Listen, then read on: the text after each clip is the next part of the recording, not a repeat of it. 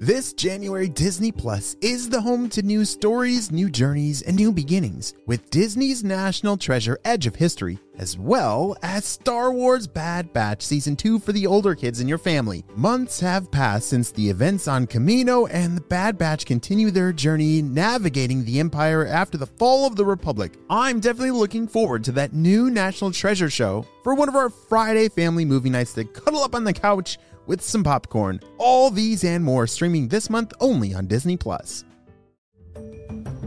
Hello, critter protectors. Mr. Jim here, and welcome to Kids Animal Stories, a place where there's always a mystery and adventure around every single corner. If you love critters of all shapes and sizes, I need you on our Critter Protector team. Join our adventure as we learn about critters from around the world and in our backyards. Well, my friends, are you ready for today's adventure? Me too! Let's go!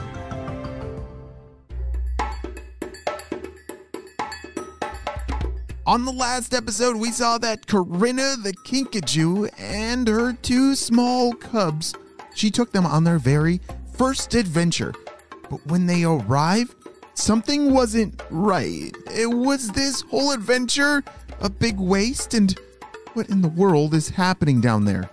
Doesn't sound good, but let's see what happens next. Corinna and her cubs Miles and Ross had just made their first adventure across the jungle floor. She was leading the cubs to some kind of surprise, but was actually quite surprised herself when she looked down over a valley of ruins. Boys, I was told this was supposed to be a beautiful field of flowers as far as the eye can see, but I only see a few flowers still alive, she said sadly. What happened, Mom? The cubs asked. I'm not sure, boys, but let's head down carefully to see if we can figure that out. All three of the Kinkajous walked down the hill and headed towards the last little area left of the living flowers. As they got closer and closer, they started to hear some buzzing and humming. What's that sound? Corinna thought to herself. Sure sounds like some kind of insect, but just then she saw three tiny bees buzzing around the flowers. They worked back and forth, like their lives depended on it. Excuse me, bees, can you hear me? Corinna wasn't afraid to get their attention. She thought they might know what was going on with this field. Hello up there, how can I help you? One bee named Lloyd finally stopped working to talk to her. Oh, thank goodness you can hear me. Yes, my cubs and I just ventured all the way from the deep rainforest over there in search of a large wildflower field, but it seems to not be here anymore. Are we on the wrong side of the forest? Oh, yes. Well, we used to be known as the largest, most beautiful field of flowers in these parts here.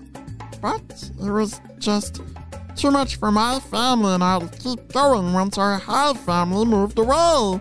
We just can't pollinate everything all on our own. The bee sounded pretty discouraged. Oh my, well that is very sad news, Corinna said. But, one of our jobs as Kinkajous, or a honey bear, if you know what that is to help pollinate. We use our long tongues to drink nectar, and the pollen sticks to our fur. So when we move on to the next flower, it just rubs right off, just like you bees. We could help you. Maybe it's not too late to help these flowers flourish again. Oh, that would be amazing, the bee said, and he called to the other two busy bees. Fred, Ralph, this is Corinna and her cubs. They're Kinkajous. Oh, Kinkajous? I know them well, Ralph said. If anyone can save this field, it's them. We will get to work, gentlemen, and when we come back next time, we'll bring our whole family. Wait, hold on a second. I'm so confused. When they said that They're also known as a honey bear. I thought that meant, they like to eat honey. But it's kind of like kinkajous get their name honey because they're like bees. They help pollinate flowers by sticking their tongue in and to drink the nectar, but the pollen sticks to their fur. That's an important part of flowers. Flowers need to be pollinated, and bees do a really good job at that. That's where bees rub the hairs on their body on a flower to collect the pollen. The pollen then travels to another flower on the bee, or I guess the kinkajou, and when they rub on the next flower, that is what pollinates the flower. And I know I've said that word a million times, but why do flowers need to be pollinated? Well, that is how they produce their seeds. Sometimes those seeds come inside of an apple, or maybe a sunflower seed that just has those seeds built into it. But flowers that do not get pollinated, they die without producing seeds. And what makes seeds really important for flowers? Yes, that is how then those seeds turn into the flowers for next year. And so if flowers aren't getting pollinated, all those flowers are gonna die and they're not gonna come back next year. Oh, that's why like bees and bugs and I guess kinkajous, as pollinators, they're really important for our ecosystem. Well, do you think Miles and Ross, those baby kinkajous, are going to be able to figure out how to do this? Well, let's see. Miles and Ross learned how to drink nectar, and they couldn't believe how sweet and tasty it was. Mom, let's come back every night, Ross begged. That was the most delicious thing ever. Can we please come back tomorrow? Please, please, please, please. Oh, don't worry, Cubs. We have a big job to help with, and we will come back as much as we can. Yes! Come on, Mom, give me a tail five. Their mom gave Miles and Ross tail fives. I guess if you have tails, that's a pretty cool thing you can do. Instead of a high five, a tail five. Within a few weeks, new flowers were emerging, and what used to look like ruins started to quickly look like a brand new field of tiny sprouting flowers. The Kinkajou family came back regularly and brought friends with, and made good friends with the bees as they were able to work together. As the flowers grew, new pollinators moved in.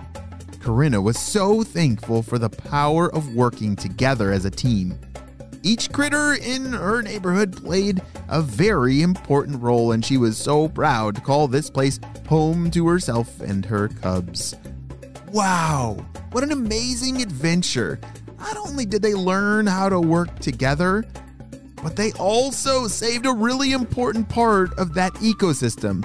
Flowers are so important for producing food for other critters to eat, and they just smell good too.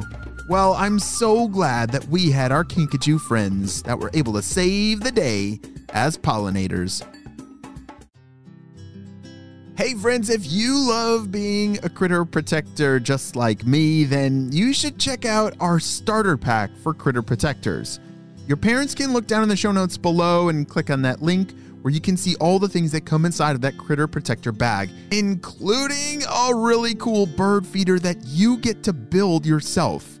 Make sure that you paint it with the most amazing colors ever, and then when you put it out, critters are gonna want to eat out of that bird feeder. It's pretty cool and an important part of creating a healthy ecosystem for all of the critters in your backyard. So join me as we create critter spaces together all around the world. Critter spaces are important. It requires food, a source of water, and shelter for all the critters. You can learn more of how to make your own critter space in the links down below. Well, friends, I hope you have a super duper day, friends, and I will see you on our next adventure. Bye!